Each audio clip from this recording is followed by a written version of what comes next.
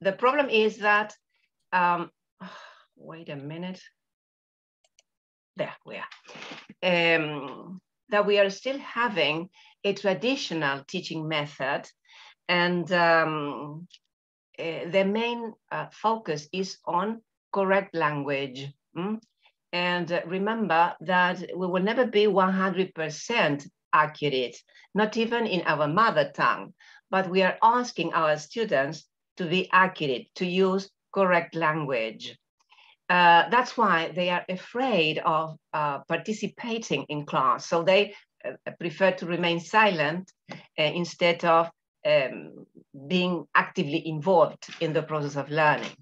And this is a big mistake, because we should encourage them to become active participants, but because that's the way of improving the language. They complain because they say that it is difficult for them to understand authentic language. Well, today we need to remember that that English is used as an international language. This means that there are more non-native speakers than native speakers. So this has given rise to a variety of accents. And today, the main aim is to help students understand speakers of English around the world.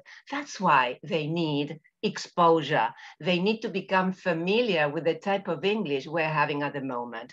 Remember that in the traditional model, students are expected to understand an English speaker, but today they are likely to meet speakers of English around the world, not specifically English people. That's why we need to redirect our teaching aims and give the students what they really need in order to become effective communicators. Remember, we do not need perfect writers or perfect speakers. We need effective users of English. Well, there are several problems that should be taken into account. First of all, besides the fact that we need to consider that English is an international language, listening is not present in a systematic way in the process of teaching. Let's say it's not integrated in the process. And we should remember that listening is a foundational skill, and it forms the basis from which all the other abilities are developed. For this reason, we need to redirect the macro abilities and consider that listening is the skill, and then all the others. If we pay attention to the way we learn English, we learn the mother tongue. For example, babies in our mother tongue, what do? Do they start speaking the language when they are young? No, they spend around a year listening to the language. They listen to their parents, and after a year, they are able to start speaking. But what happens when we want to learn a foreign or a second language? Listening is reduced, and listening is first. So this is one of the most important problems. That's why we need to reorganize the order of the abilities. Another important problem we can see in our teaching is that listening is evaluated but not taught. What a paradox. So that's why the students find listening activities so difficult, because when they are listening to a recorded text, they don't know what to do because they haven't got the necessary strategies. So what they do is to concentrate on every single word, and in so doing, they cannot interpret what is being said because the brain can process chunks, sequences, meaningful sequences of words. It cannot process individual words. So listening activities are very difficult for our students today because we are not giving them what they really need to become effective communicators. What else? Another problem we are having in this type of teaching is that speaking and listening are not taught together. And they are interdependent because when we are communicating, we are speaking and listening all the time. So the focus is on production, and the receptive side of communication is ignored. That's why it is called the Cinderella skill. For this reason, we need to redirect our teaching procedure and give the students what they really need. And from experience, I can tell you when you start teaching English in this way, the results can be seen immediately because the students are able to recognize their own improvement. Okay, so when we consider speaking and listening together, what the students need is the development of communication skills, so as to be able to understand and be understood. For this, they need to get communicative competence. That is to say, the ability to understand and be understood. So when the students have this type of strategies, their communication changes completely. They become more confident because they know that they are able to use the language more effectively.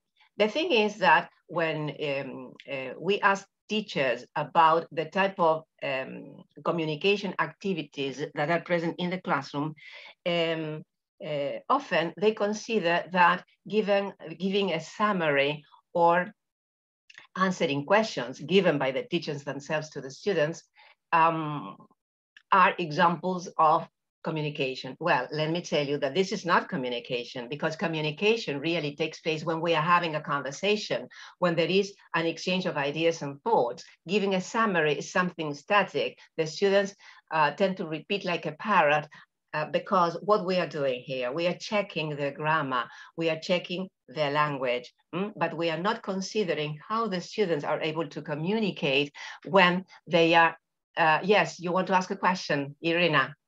Yes, I would like just to clarify, are we still on the first slide or you are moving forward? No, not yet, because now I have to prepare some questions for, no, yes, I'll tell you when I go to the second slide. Huh? Thank you for asking. Well, the idea is that, as I was saying, when the students practice the language in the classroom, remember that we are teaching students how to become effective users of English, not perfect writers or perfect speakers. So communication activities should be present. Of course, that retelling a story is important, but the communication practice is usually reduced. Well, it is important to consider this phrase: being a good listener is one of the best ways to be a good communicator. What does it mean? Well, that when we are listening, we need to take into consideration the meaning of the words and also the meaning behind the words, because when we are speaking, we are not just expressing words. Our intention is to go beyond that. Today, we are going to discover that. Okay, now let's go to the second. Oh, I cannot move it. Here we are. Well, now we need to connect to connect the dots, and for that, I want to ask you 3 questions. And in this first one, you will write in the chat box yes or no. Okay. What's the skill of listening taught to you when you started learning English? I mean, were you given the necessary strategies to be used when listening? Yes or no?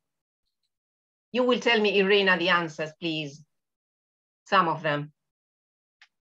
And yes, and no's. No, no, yes, no. Well, normally the answer is no. I was not taught that when I was young. The next generation was not taught either. And at present, if we are still following this traditional method, these strategies are not taught. Okay, number 2. Which of the 4 macro abilities, speaking, listening, reading, and writing, is used as the learning tool in the process of learning English? That is to say, what is the most usual activity that is present in our classrooms today? Right? You can write the initial letter only so as to save time. Writing, reading, speaking.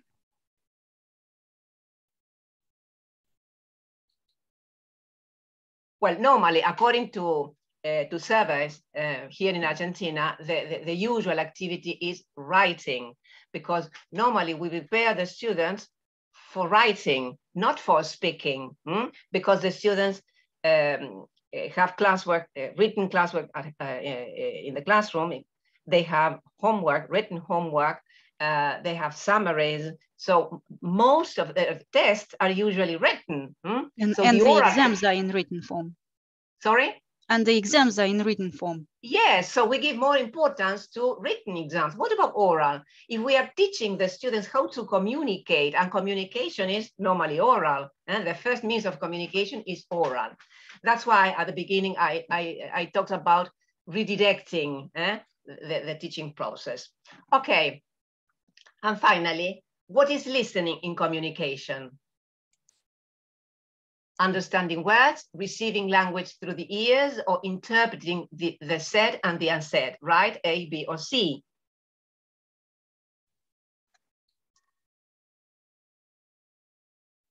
Irina, which is the usual answer? C. C. C? C. The third one, all right. Yes. Well, this is the one we should take into consideration. What is said and what is not said. And sometimes the unsaid is much more powerful than the words themselves. All right. Now, why do we need a new methodology? This new model focuses on a process approach, not on the outcome. Today, what is important, following the traditional model, the important aspect is the result. For that, if we concentrate on the process, we need to give the students strategic instruction. They need a strategist so that they will be able to select which are important for the listening they are having at the moment. And of course, metacognitive awareness, because when they discover the type of strategies they have to use, they are able to select which are the most appropriate for a specific conversation they are having. Okay, what are the barriers we are having at the moment? Well, English is taught in a fantasy land, as I said before, because the emphasis is on correct language, on accuracy, and there is little exposure. And usually the exposure that is present is careful speech. Of course, that the material should be graded, but sometimes the material that is offered by textbook is so careful that it is completely distorted from the connected speech that is normally produced in authentic language.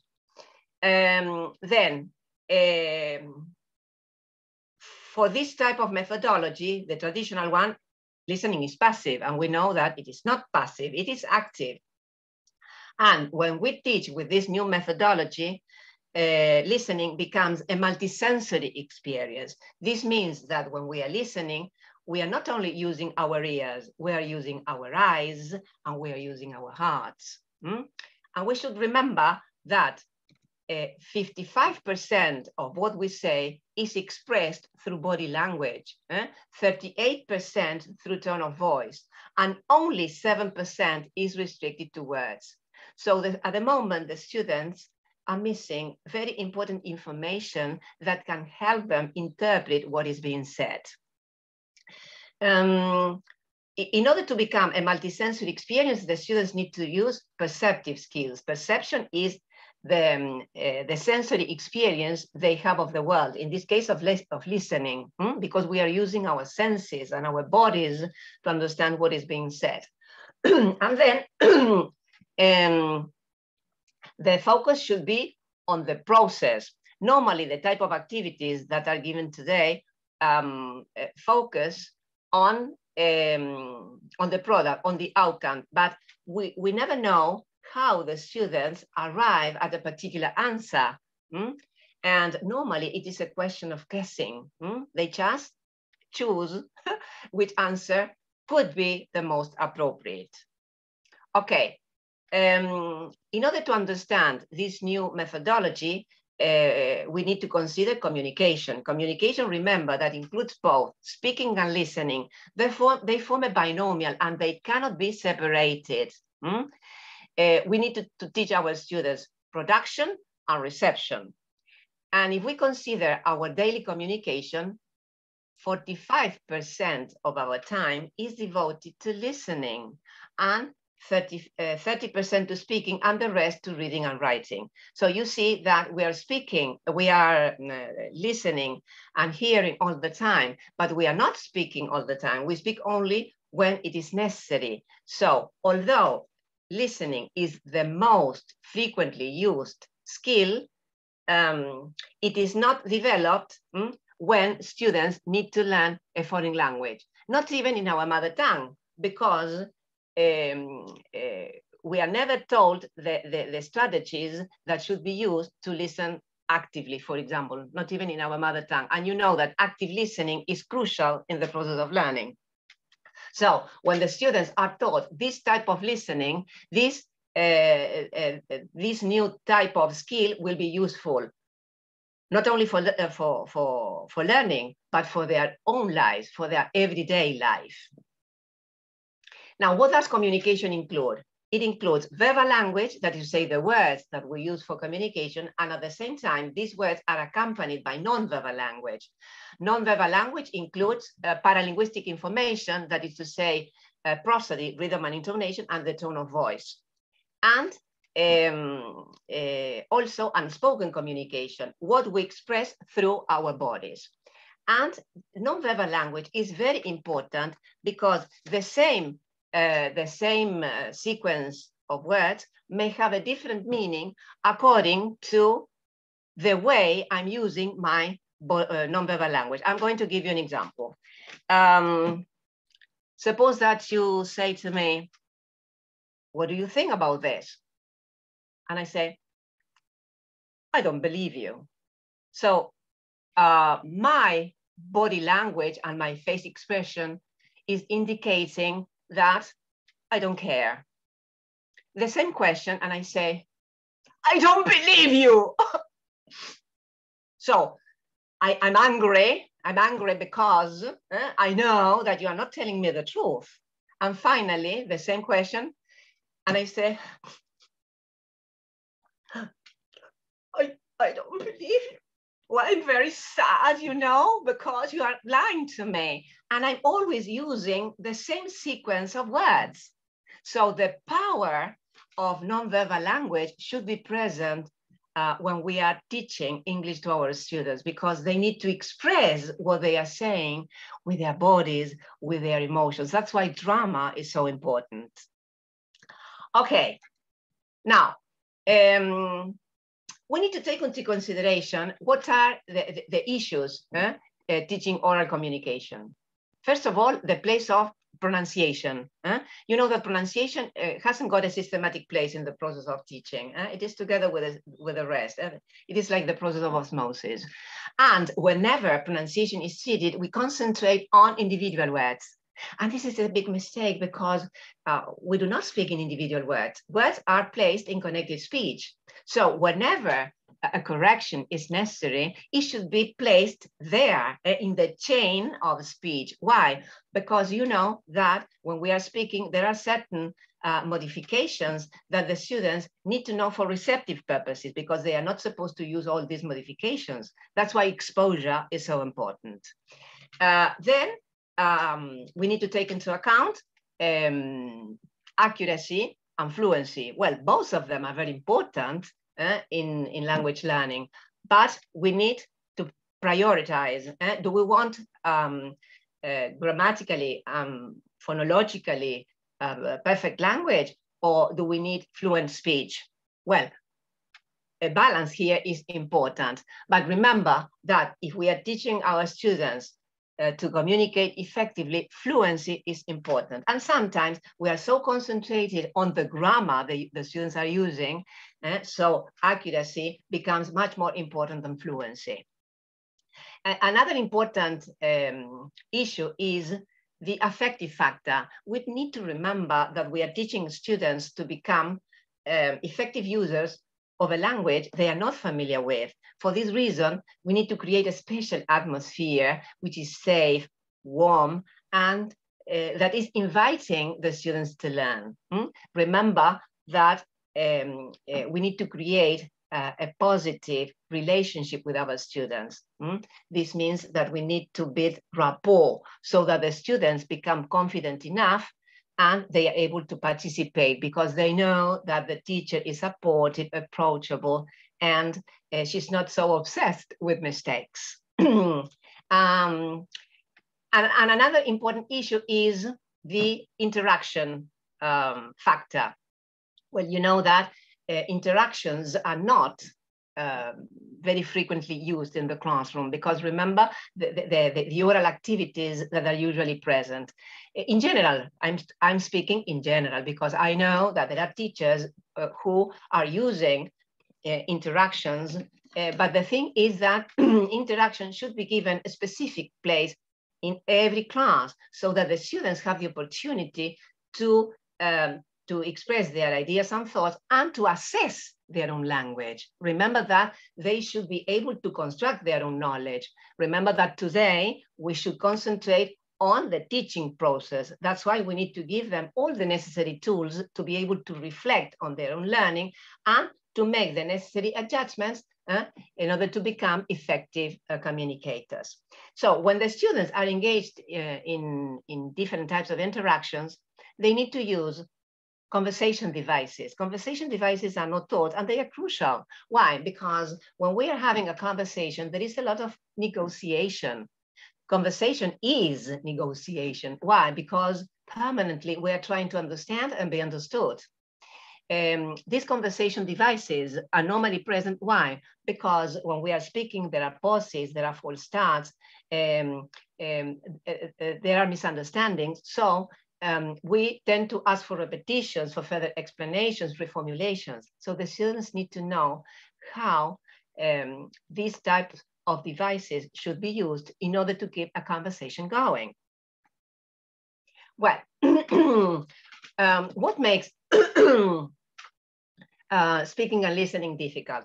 First of all, let me tell you, and afterwards, in the reflection time, you will be able to tell me your impression about this.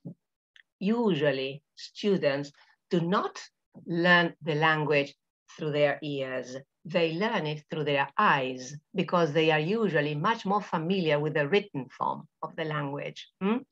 That's why they tend to have this choppy way of speaking because they follow the written pattern. In writing, the words are separated. So they tend to say, for example, there were some students in the classroom. No, it's not like that. When you start telling the students which words are important in this sequence, you know that there are words that are more important than others. So remember that you need to concentrate only on those words which are important. So they will immediately say, well, yes, students and classroom. Okay, good. So what you need to do in this sequence that contains 7 words, highlight only 2. The rest is forgotten because they are used for linking. So when the students understand this type of process, they save time, they concentrate on what is important, and comprehension is enhanced. As simple as that. So the students, so listen to me. So I provide example. There were 7 students in the classroom. So which words are highlighted? Which words are higher in my utterance? Students and classroom. So gradually through exposure, they realize that the language works like that when it is used. Well, for this reason, we need to highlight the fact that speaking becomes from listening. I have already said that listening is a foundational skill, and listening is key to fluency, is key to speaking, is key to improve comprehension. Another difficulty is simplifications in connected speech. We know that there are different types of reductions. They are phonetic, morphological, syntactic, and pragmatic. And when the students are exposed to the language, they gradually start finding differences between what they say in the classroom and what is produced in authentic, natural speech. So this type of activities, when they start being exposed to the language and they detect this can work as a sort of activity. Okay, tell me about this. For example, I have heard that the speaker said 1 pound, not 1 pound. Well, and it's natural. This is assimilation, right?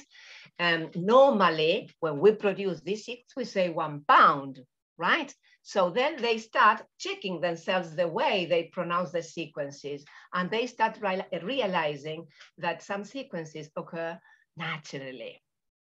Well, usually, I normally make a comparison between chunking, that is, say, division segments in speech, and a bar of chocolate.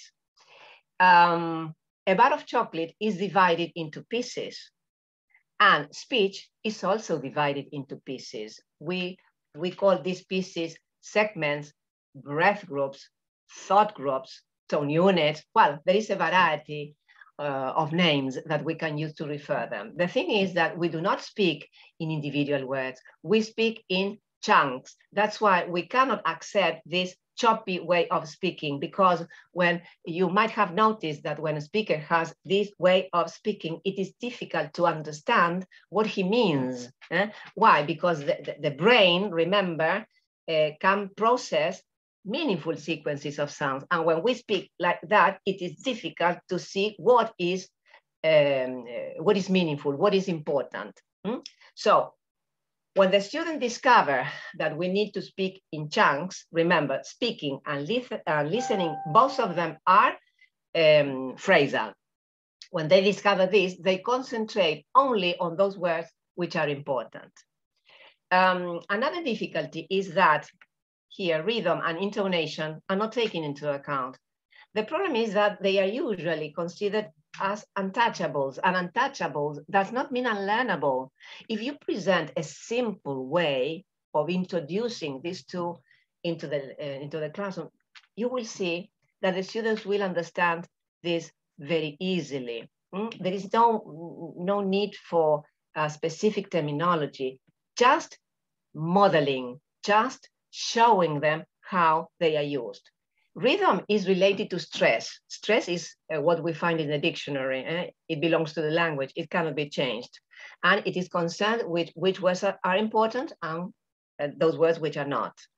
And intonation is related to accent. Accent belongs to the speaker. I'm the owner of this highlighting, because depending on the meaning I want to convey, I will change the accent. But remember that I cannot change stress. For example, if I look up the word appear, I notice that the stress is on the second syllable. I cannot say appear, right? That can't be changed because it belongs to the language. But accent is mine. And I'm going to give you an example. Suppose that you are going to the park and you're about to leave, and I say, oh, I want to go. So I'm highlighting I. Depending on the context, I may say, I want to go to, or I want to go. You see, I'm changing the accent or the highlighting in order to convey meaning. Don't forget about what I told you, I want to go to. So in this way, the students are able to express what they mean more dynamically, and they are more meaningful when they use this type of highlighting. Well, how can the students improve their listening skills? First of all, they need to know that it is an active process. It is not passive. And when they are listening, three main processes are present. We are listening to the words, we are interpreting the meaning of the words, and at the same time, we are recognizing the tone of voice and the body language that are accompanying the words. That is, remember that when we are speaking, each meaningful word has an emotional load. Remember the example I gave you, okay? Well, depending on the emotions I add to my speech, the meaning will change. That's why listening is a multisensory experience because I'm using the senses. Why? Because I need to interpret that emotional load that is present, and also I need to pay attention to look at your facial expressions and body language. The students need to know that it is a key skill in communication, and exposure is crucial. And at the heart of learning a language is listening. First, we need to listen to a language before we are able to speak it. We are doing just the other way around. That's why the students take time to start speaking the language. Although they have been studying the language for years, this is what they say, and we can notice that this is happening. That's why it is important to change the methodology. Well, listening serves as an oral input, which forms the basis for language acquisition and language learning. And exposure, remember, is crucial. When the students learn English in this way and they discover that listening is active, they develop intelligibility, that is to say, understanding the pronunciation of the words, comprehensibility, understand the meaning of the words, and interpretability, the purpose of the speaker, what he means by saying that. So the three processes are performed together. In this way, listening becomes a holistic experience. Isn't it great? We have been ignoring this information for ages, and now we realize that when we are using this, everything changes completely. Well, what are the strategies that we need to use? Well, these are the ones that are familiar to us, bottom-up and top-down processes. What is new is in red, because bottom-up strategies are normally used in our classrooms, but the thing is that we are not giving further explanation to the students. Identify these words, identify these phonemes, but that's the end of the story. So part of the information is missing. That's why the students are not able to use the strategies that you are practicing when you give this type of activities. First of all, when the students start learning the language, when they are 8, they need to know that there are two types of words, structure words and content words. And we should insist that we need to concentrate on those words which carry meaning, content words, adjectives, verbs, adverbs, etc. And they need to know that the structure words are used for linking. And sometimes, depending on the meaning of what is being said, they may become highlighted. For example, I can swim. What did you think? Be careful. Let's go to the let's go to the swimming pool together, right? If I want to expand the idea. So normally say, yeah, I can swim, which is the most important there? Swim, the action. But when I say, mind you, I can swim, I'm changing the meaning. I'm expressing that I'm showing my ability. Swimming is my ability. Well, so depending on the highlighting, I may give a structure word importance, meaning. Then recognizing essential and superficial features in connected speech. Remember that we need to present the language in connected speech so that the students will become familiar with the chunks and with the musicality that is present, this highlighting that is present. I call it a roller coaster effect, because the students discover that when the words are higher, they are important. When the words are lower, this means that they are not important. So forget about that. Concentrate on those which are higher, which are essential. Well, phonemic distinctions, stress, which words are important, and highlighting. And what is superficial? Well, superficial, weak forms, structure words, and simplifications, because they do not bring about any change in meaning. That's why they are not important. Then identifying reduced forms of words and phrases.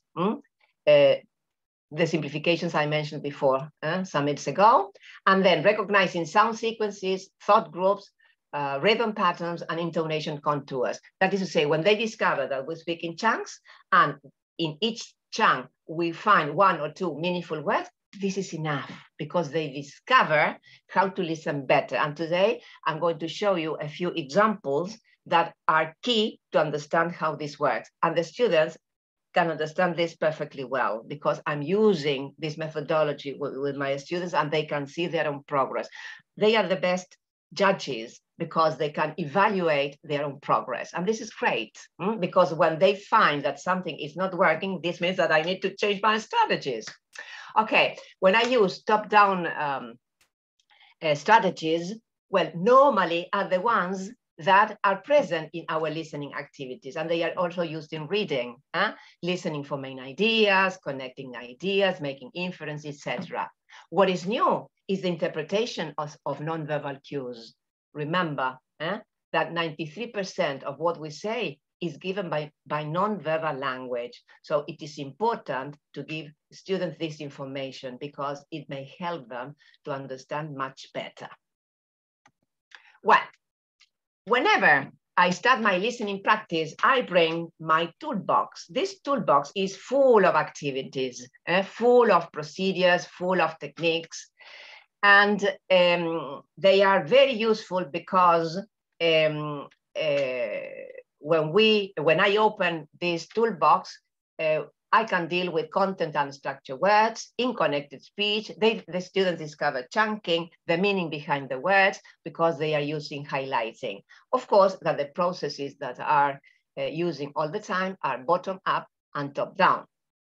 And for the type of activities that are normally used, the activity is drama. Why? Because drama is the only resource that provides the students with communication activities. That is to say, the only resource that helps the students develop communication skills. Why? Because normally all the activities include role plays and the students practice verbal and non-verbal language.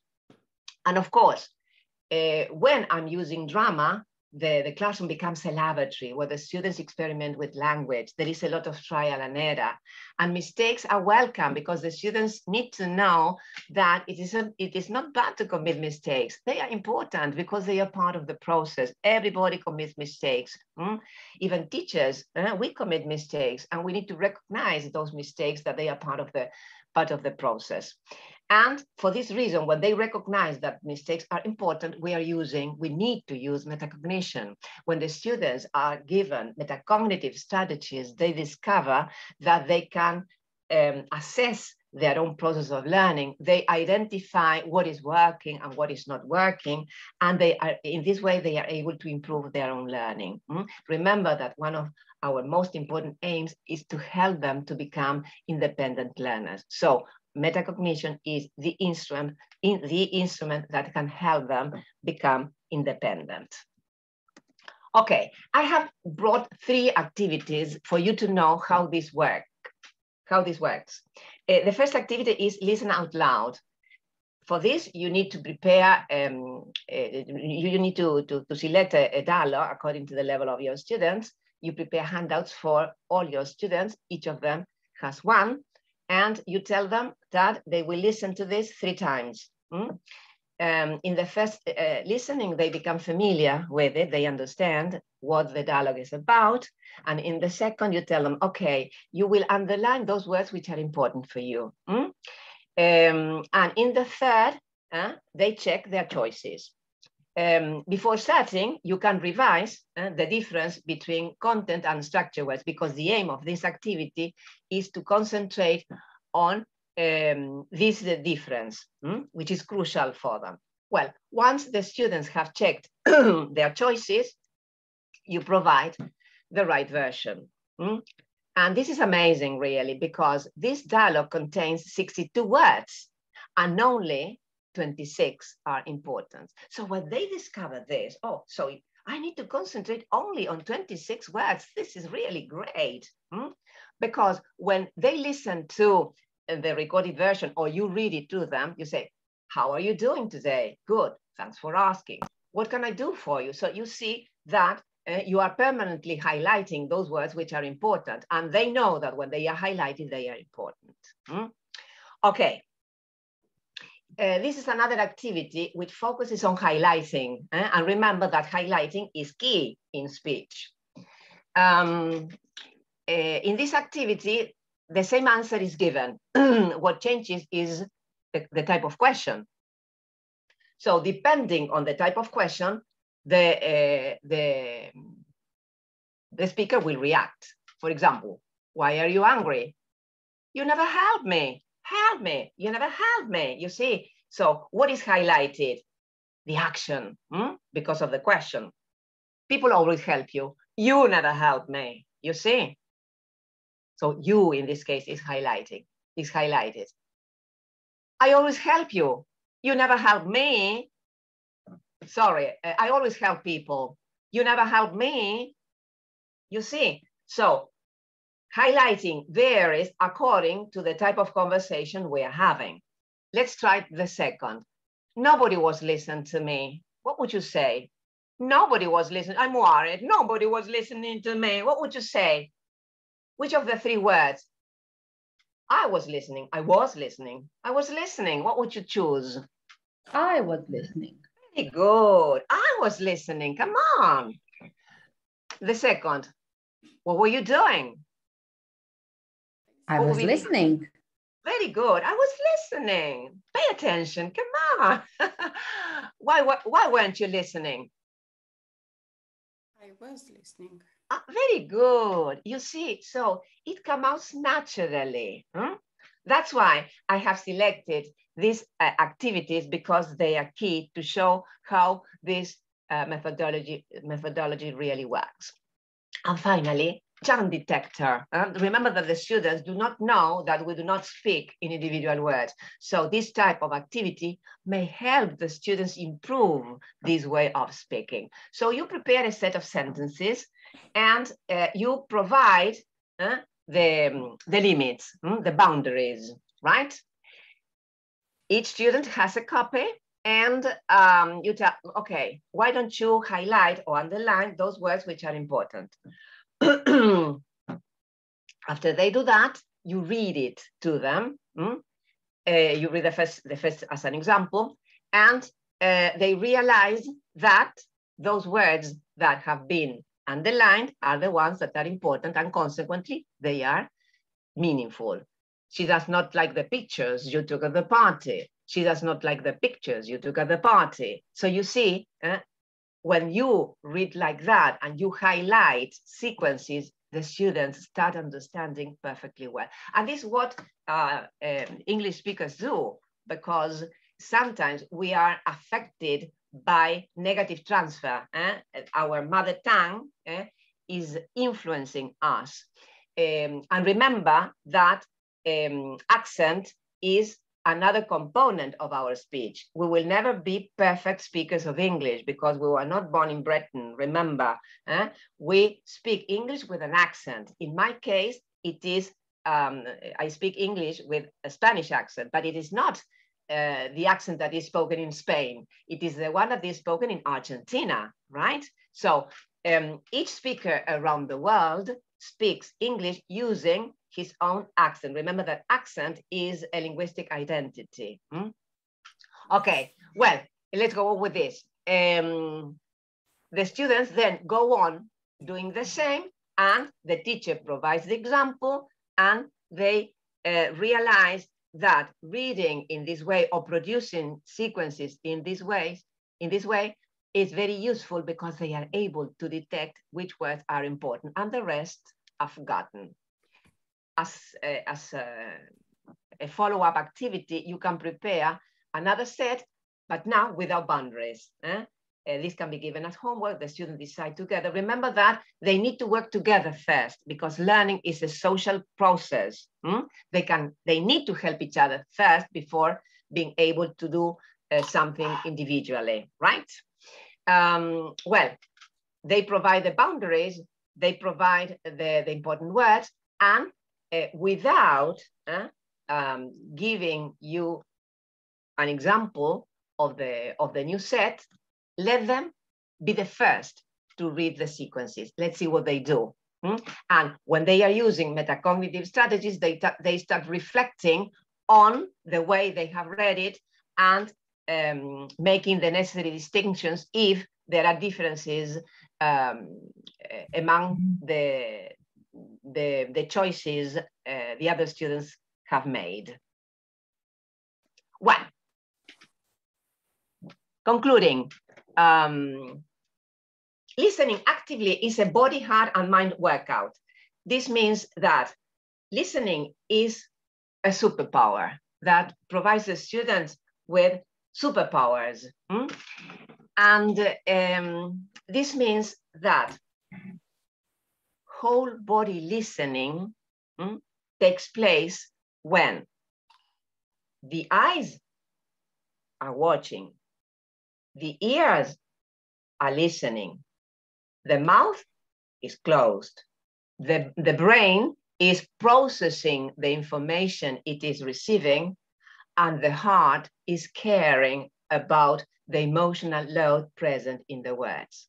So when the students discover that there is a holistic way of interpreting what is being heard, they realize that a lot of information, meaningful information, may help them improve their listening skills.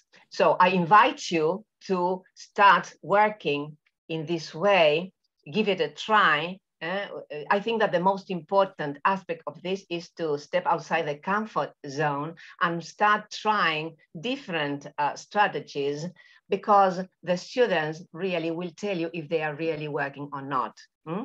And remember that metacognitive strategies are very important, because the students become active observers of their own practice. And this observation in the classroom is useful not only between teacher and students, but also students, teachers, and students and peers. Well, this is the end of my presentation. Now, this is the question and answer session, and I would like you to ask me any questions related to this. Tell me if you have enjoyed this presentation, if you have questions or whatever you would like to ask me. I'm going to stop sharing. All right. Well. What's the connection between Cinderella and the listening skills? All right, yes. Well, the idea is that this was created, well, the first who mentioned the term Cinderella for listening was Newnan. He was the first. And then researchers wanted to know how listening was studied. After this international character of English. This was at the beginning or some years before the 21st century. They did this research on the net, and they discovered that very little information was devoted to listening. So most of the articles were devoted to writing. Today we are in the year 2021, and there is a lot of information about listening, but as we are still having this traditional model, it is not fully used. We have very important researchers and authors. We have Richard Caldwell, we have Judy Gilbert, we have John Field. They have written books about this, and they are really very interesting. Well, why Cinderella? Because listening is like the character in the story. She is ignored by her stepsisters, and she's not taken into account in the house. This means that listening is having this same characteristic. It is ignored. It is not taken into account. Poor listening, you know. That's why we are responsible for placing listening in its right place and start considering the importance it has in order to improve the communication skills of our